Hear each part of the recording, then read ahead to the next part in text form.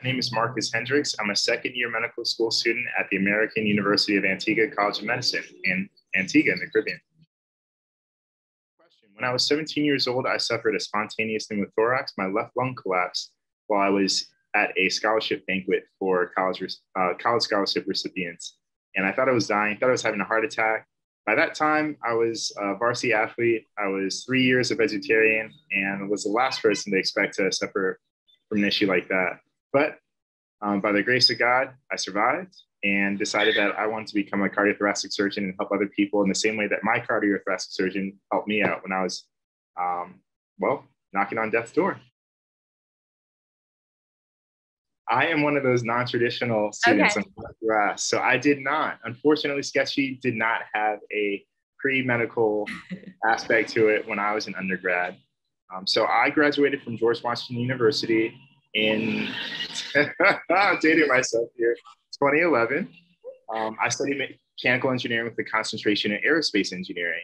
Wow. And I also took a lot of pre-med classes while doing my engineering coursework. And then I decided to help people more directly. And I did that first by volunteering with my local fire department and also by working as a police officer.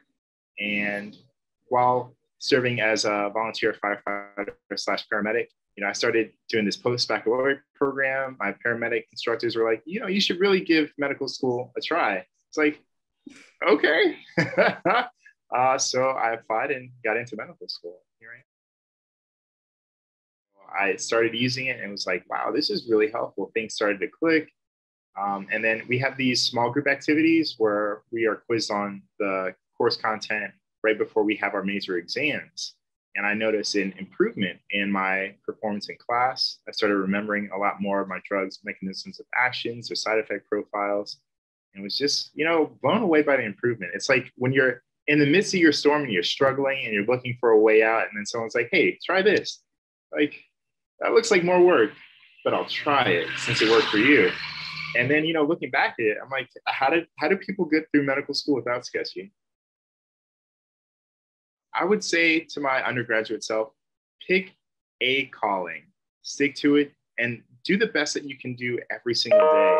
Don't be so focused on the destination that you miss out on enjoying the journey. But if I could just tell myself back then, just discern what your passion is and be good at it.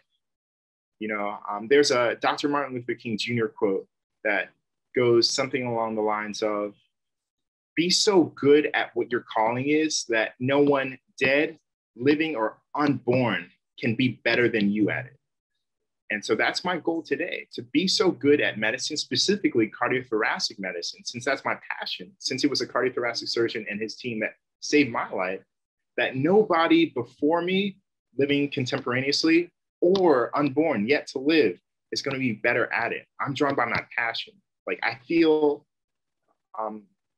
responsible for paying what was done to me, paying it forward.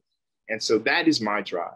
I want to give that same opportunity to other young people who are in high school with, a million different possibilities in life as far as what they want to do in life, how they want to give back, make the world a better place.